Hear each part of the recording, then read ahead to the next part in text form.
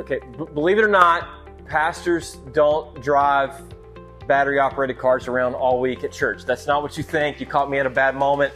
I had a 15-minute break. But it is time for the Weekly Scoop here at 4 Points Church, and I get the opportunity to update you on some great things that are happening at our church coming up this week.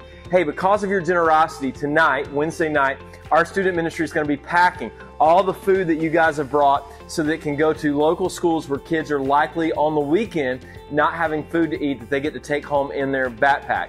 What we have out right now is an impressive, huge amount of food, but it's actually going to go to cover 1 week. So this is the last week to bring food by with you to church on Sunday or by our church offices. We'd love for you to do that. It's a part of a ministry called Feed the Future that our students have gotten involved with. And so we're just excited about that, but make sure you have that with you this Sunday as we kind of wrap that up and get ready for the next thing that's coming in November. On top of that, this weekend, we're going to be having a membership class after both services. You can sign up for that on our website, 4points.org.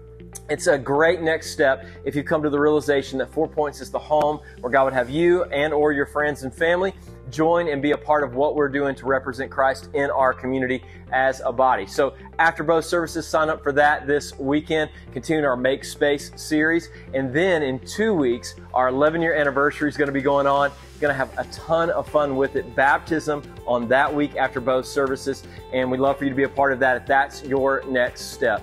End of this month, finally, we've got 2 big things happening on October the 30th. First, we're going to have parent-child dedication going on after both services on that day. And that night, we're going to be having our Trunk or Treat big festival. Need lots of you to sign up for that here in the foyer at church as we look to engage people who are in our community with a great fun time here at the church on the 30th. Can't wait to see you this weekend. Have a great week. See you soon.